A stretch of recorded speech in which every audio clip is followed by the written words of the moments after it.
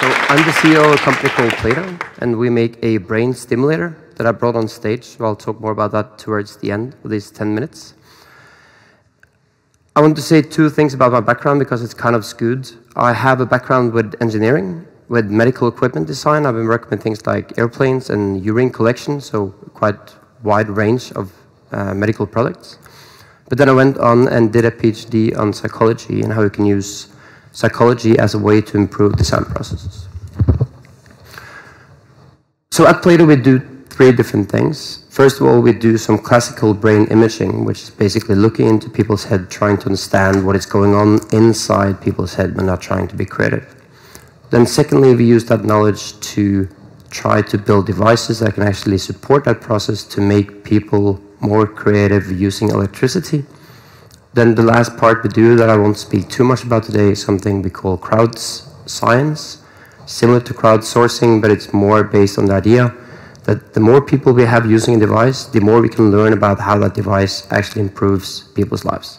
So there are two ways of doing academic creativity research, and the first one is putting people into scanners, look at their brain, and then across a lot of different subjects, what we look for is what are the specific areas that people use when they are successful in being creative.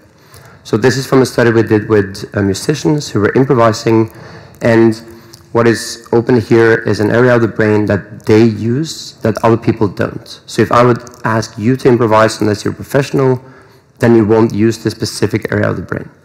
So we're basically trying to map the brain, figuring out if you're an expert at some type of creativity, that's everything from art and music to mathematics and engineering, of course, what is specific about the expert brains that the rest of us don't have. The other thing that we do is we look at people in practice. So this is from another study we did where we looked at a lot of engineers from Adobe making new software, and we tried to figure out exactly how do these experts work in their design process. So this is more externalizing the knowledge we have from the head and looking at how people use that in practice. So these are basically the two most important ways people are using their brains when they're trying to be creative. One is called divergent thinking. You might have heard about this before. Divergent thinking is the brain's ability to open up. It's the brain's ability to find new information. And that can be around us, but it can also be the knowledge we already have in our heads. The other ability that we also use is something called convergent thinking, which is basically the opposite. So you have a lot of ideas, you have a lot of material, and then you are sorting out and trying to figure out which part of all this information is actually the relevant one. So those are the two main ways people are using their brains when we look at how they work in practice with creativity.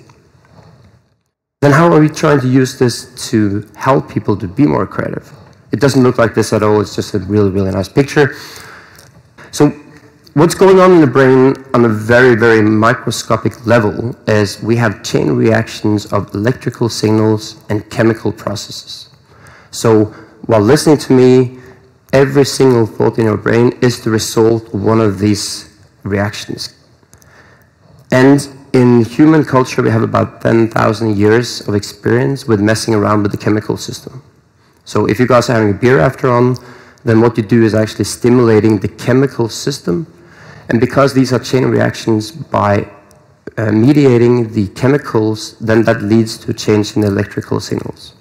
And we've done that for a lot of years. Then what they've been doing for about 15 years is starting to mess around with the electrical signals instead. I'll come back to why that's a better idea than chemicals. And we use a technology called TDCS, and it's currently used in a lot of different places. I wanted to give 4 examples. It's used in training of jet fighter pilots, where they've been scanning the brains of super expert pilots, and then they reproduce those electrical signals in the brain of people who are learning to fly. And by doing that, they can actually decrease the training time. So if you have the electrical signals of a super expert brain, then it takes you less time to learn how to fly. Then using the same technology for sniper training, where they used a type of stimuli that takes away all kind of noise in your brain.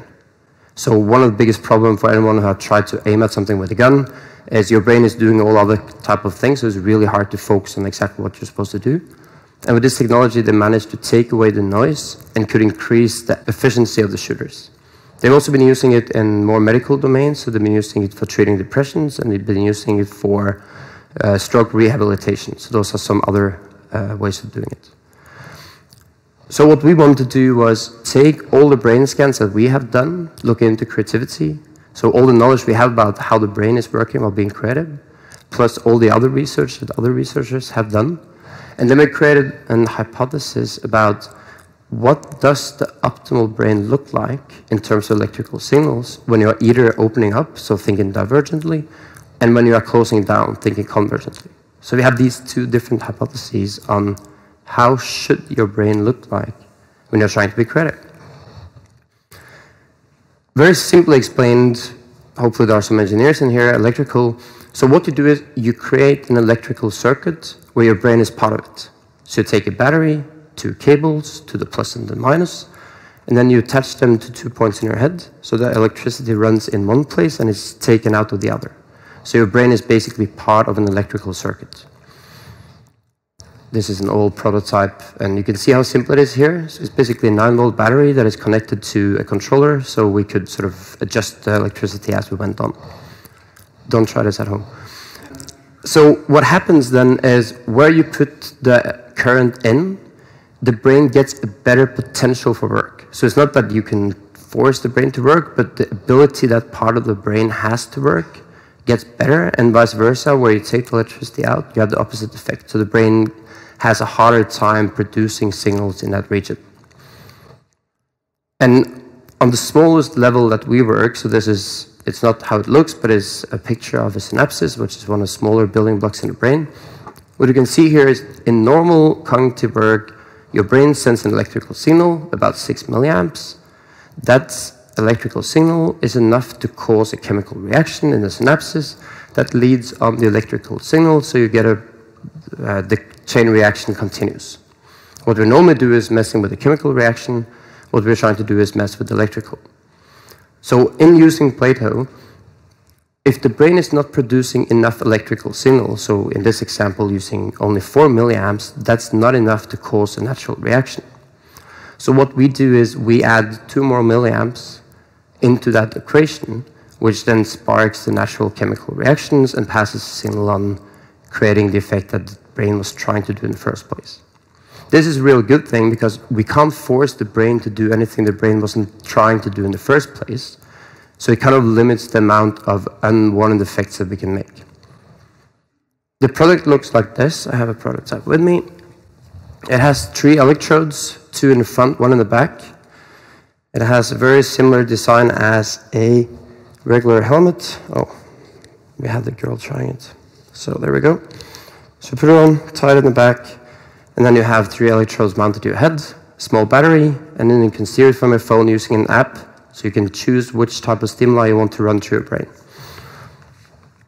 In a typical use scenario, I think we all know the feeling. You sit down, you have a very challenging task, and you feel your brain is not there. You run into some type of wall, and your brain is not doing what it's supposed to do. What you then do is you put on Plato, you take the app, you pick whether you want to go into divergent or a convergent mode, and then for the following 30 minutes, the stimulator is helping your brain to achieve those kind of balances that we have seen that super experts are using in the similar type of tasks. The future of this technology, I think, is even more exciting. So in the back here, one of my colleagues, Thomas, he's an expert in in-context Eeg reading, meaning that you can actually read what goes on in my brain right now. This becomes really exciting because what we can do then is, if this device could also see what happened in my brain, I could choose the type of simulation that would be suited exactly to my prior type of activity. And in the coolest extent, what you can use this technology for is basically copying, pasting mindsets. So if you wake up in the morning, you have a real good morning, one of those mornings, you put the device on, you record, how does my brain look like when I have a great morning? And at a later point, if you have a shitty morning, you can put on the device and you can ask it to re-establish the balances that you had in that beautiful morning. So how is this better than drugs? So why not just use chemicals to achieve similar things? The big difference is how the two works in the brain. So the chemical system is adaptive, meaning that the more you take of a certain drug, the lazier the brain is to do the same process. That's why you normally have to increase the dosage you take of a certain drug for it to work. With electricity, it's actually the other way around. So every time the brain makes an electrical operation, so it sends an electrical signal, it's easier for the brain to do that again. So it has a training effect. So every time we help the brain to do something, it's actually easier for the brain to redo the same thing at a later point in time. So the most successful use of these stimulators so far has actually been to train people to learn how to use the brain optimally. And that's, of course, the purpose of Plato, is that people will teach their brains to be perfectly creative exactly when I want them to be. So that was it. Thanks.